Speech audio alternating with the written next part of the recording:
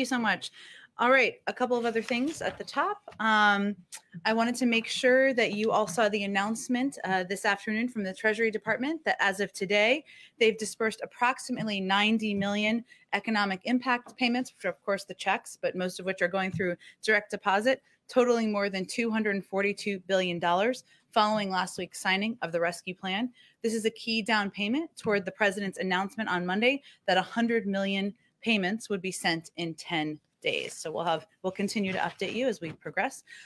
Then the Violence Against Women Act, as you all know, is being considered in Congress today. It is one of the original fasting, I should say, is one of the president's proudest accomplishments.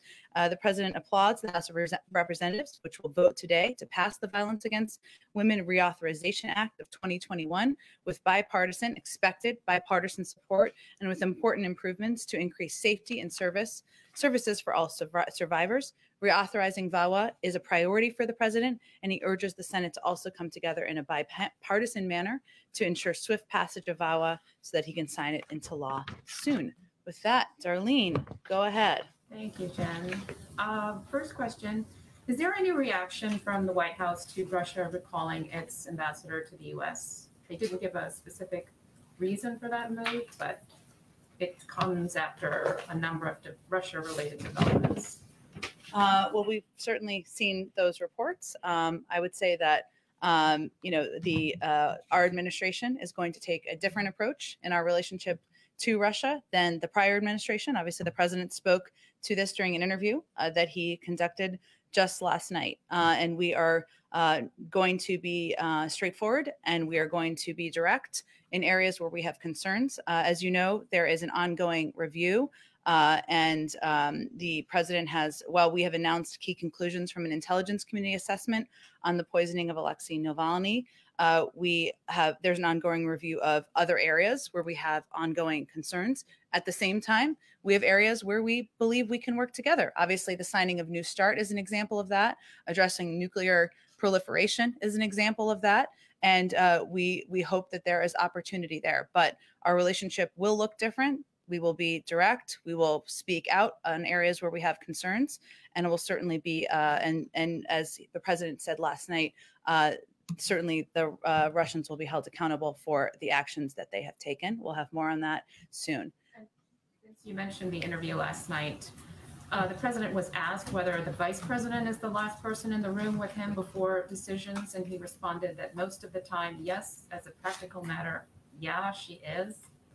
And Then he went on to say, for the full context of the interview, that she's traveling around the country, and referenced the fact that she yesterday was in Denver, Colorado, the day before was in Las Vegas, Nevada, that she has been out there working her heart out, communicating with the American people. So obviously when she's on the road, she's not the person always last in the room by practicality, but otherwise she certainly is. Thanks. Go ahead. A question about the situation on the border. It's now been 3 weeks since I think in this room you were first asked about getting us some press access. Why have we still not seen any images inside these facilities? We remain committed to doing that, and I think these facilities are overseen. HHS, of course, oversees the shelters. The DHS oversees the Border Patrol facilities, and we want to work with them to ensure we can do it, respecting the privacy and obviously the health protocols required by COVID. But even given COVID protocols and obviously privacy concerns, even you all haven't released any images that you obviously could redact if you wanted to. Again, we remain committed to sharing with all of you data on the number of kids crossing the border, the steps we're taking, the work we're doing to open up facilities, our own bar we're setting for ourselves, and improving and expediting the timeline and the treatment of these children. And we remain committed to transparency. I don't have an update for you on the timeline for access, but it's certainly something we support. On this, we're hearing from border agents that they're frustrated that they can't show us what's actually happening along the border. They can't do ride-alongs. They can't answer questions about what's happening inside. It certainly seems like there's an element of secrecy here. Why?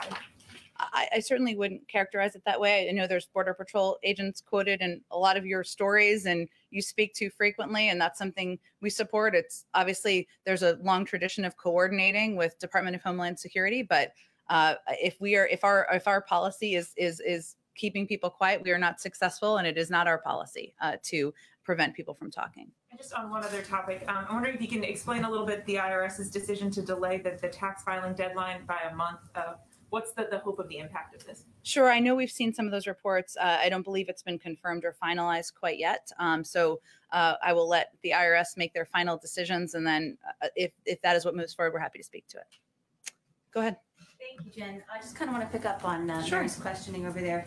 Is the White House or DHS instructing border agents to refuse ride-along requests from reporters? Because that's what a lot of our folks on the ground are hearing. Again, I think we've seen, watching a number of the reports you all do, a number of Border Patrol officials who are quoted in them, who appear in them, and certainly from the White House, we support that. It's coordinated through the Department of Homeland Security, and I'd point you to them for any additional questions about the logistics of press access.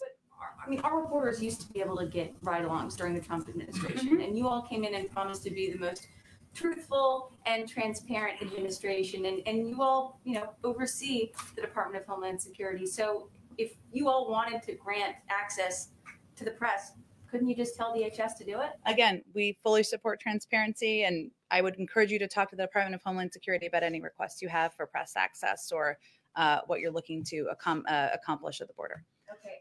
Go ahead. Question. And one of the biggest criticisms of the Trump administration's Remain in Mexico policy was that it overwhelmed all these border towns in Mexico and created pretty dangerous living conditions for these migrants. And so now you have the exact same thing happening. Even though you all have rescinded that policy, these border towns are overwhelmed, and the president is saying, do not come. So how is the situation on the ground in Mexico any different? Well, the situation on the ground is certainly challenging, in part because we inherited a dismantled system that wasn't prepared for processing asylum requests, that had left in place the Remain in Mexico program, where people were in a camp that was did not have the conditions that we felt. But there are new camps popping up. Well, I think what I'm conveying to you is that we are less than 60 days, about 60 days in. We are working to repair what has been an unprepared and dismantled system. It's going to take some time. Our policy is that we're obviously going to continue to make sure we're working through our laws, and the border is not open. But we also, as you know, have changed our policy to approach it in a more humane way and keep kids safe. And that requires putting in place more effective and efficient processing at the border. It's going to take some time. We're working through it. Every day we have new steps and new improvements we're taking to make the system more efficient and effective. So is there a limit or a cap to the number of unaccompanied minors that are going to be allowed into the U.S.?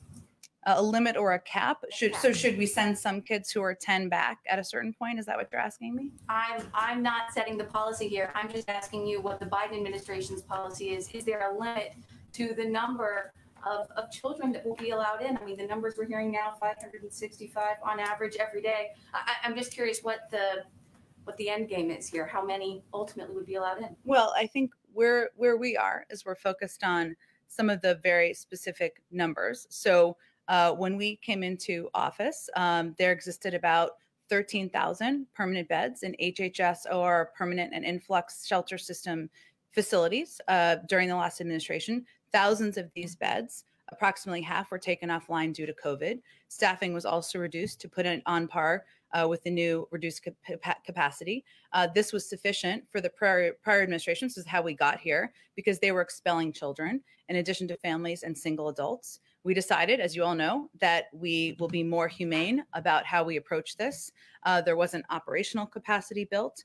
The prior administration also did not consider that there were other mitigation efforts like masking, improved ventilation, cohorting, and other measures that would contain the spread of COVID. There's now revised CDC guidance, which means there's greater capacity in these facilities where we can expedite getting children into them. We are taking steps to ensure that when kids come to the border, we look and see if they have a phone number in their pocket so we can call the family member and get them to those family members as quickly as possible. These are the steps that we're taking at this point in time. Our policy continues to be, we're not going to send a 10-year-old back across the border. That was the policy of the last administration. That's not our policy here. Go ahead.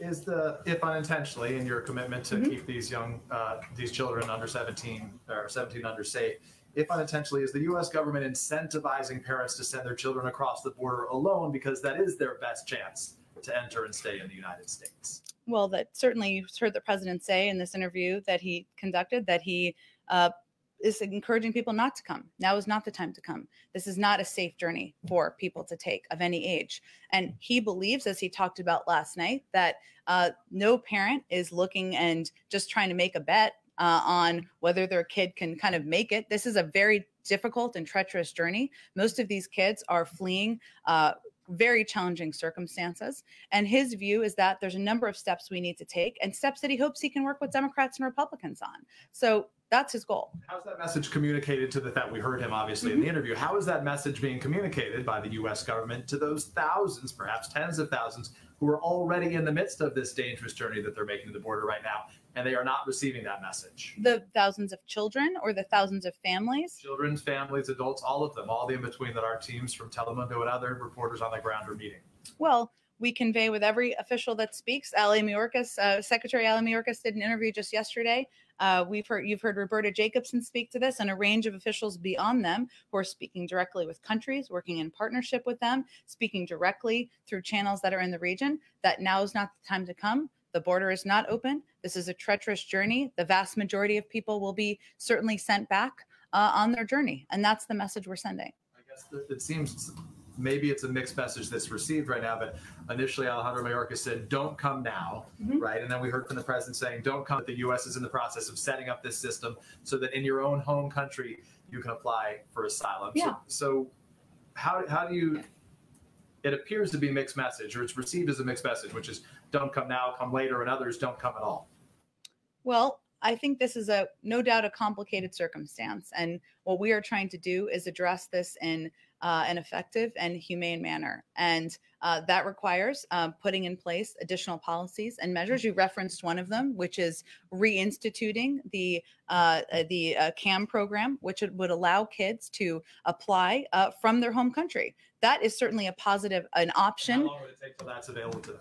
We are hoping that can be happen soon. I don't have an exact timeline for you, but we would like to put that back in place. It was a program that was already in place and was ended in 2017. So that's an example. We want to build on beyond that, so we can have programs where it ensures that kids are not taking this difficult journey, that they have other choices and other options. But I was also, and this will take some more time, but we're going to keep seeing these cycles, which we've seen. This is not the first cycle. 2014, 2018, these numbers have been increasing since April of 2020 of last year. Unless we work together, Democrats and Republicans, to address the root causes, there have been policies and bills